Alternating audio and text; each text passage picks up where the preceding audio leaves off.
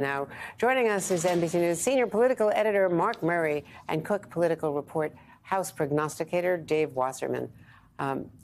First, Dave, still to you. I just want to get some of these numbers straight. We've been reporting our decision desk that 18 races are still not called for.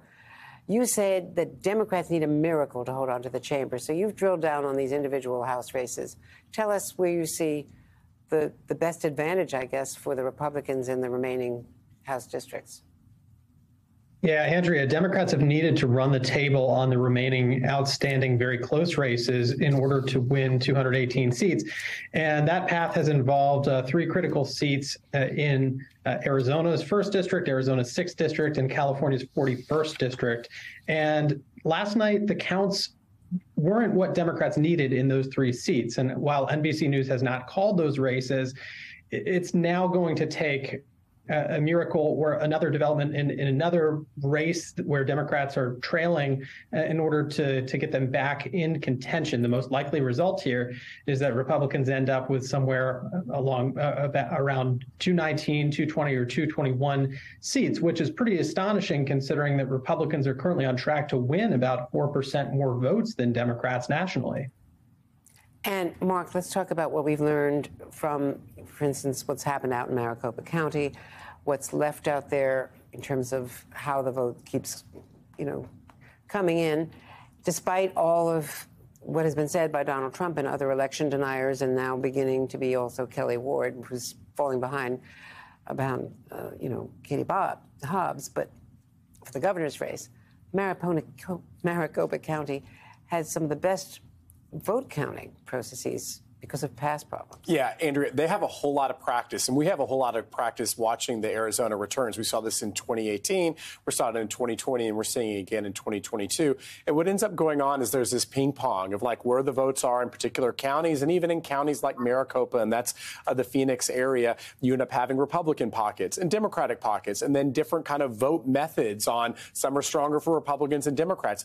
Last night was supposed to be a really good batch of votes for Kari Lake, the Republican running, and she ended up winning them, but not by the margins that you need to be able to have. And with Katie Hobbs now having a 26,000 vote margin, for Kari Lake to be able to win, the remaining returns have to be not only good, but certainly great. And the Hobbs campaign, after the latest batch of ballots that came out from Maricopa County, ended up declaring her as the unequivocal frontrunner or favorite to be able to win. Now, again, it's important to note that NBC has only referred to this race as too close to call, but certainly it does seem to be that Katie Hobbs, the Democratic nominee, is in the driver's seat. And Dave Wasserman, let's go to Colorado, where Lauren Boebert looks like she's ahead. Is she ahead? That's still undecided. You also have an upstate New York race that's not decided, but most of the undecided seats are in California, which has always been slow. Right. And in Colorado's 3rd district, Lauren Boebert is ahead by over 1,100 votes. And there are some remaining votes to be counted, perhaps overseas or provisional ballots. But she is the favorite in this vote count at the moment.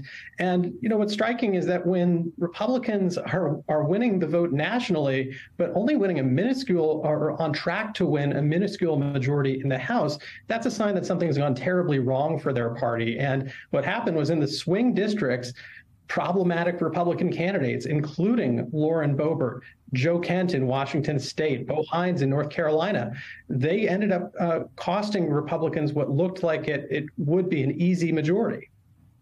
And also, David, there were a record-breaking number of LGBTQ candidates who won their midterm races. You've got 400 of these candidates breaking the 2020 record, and Oregon and Massachusetts electing their first lesbian governors, Tina Kotek and Maura Healey. So that's a changing cultural issue.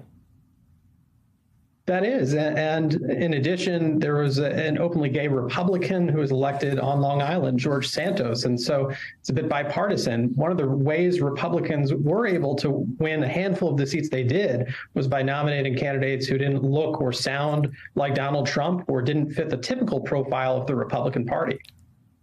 And just very briefly, Mark, also, let's talk about some of the issues that maybe didn't show up in exit polls, but may have had an impact.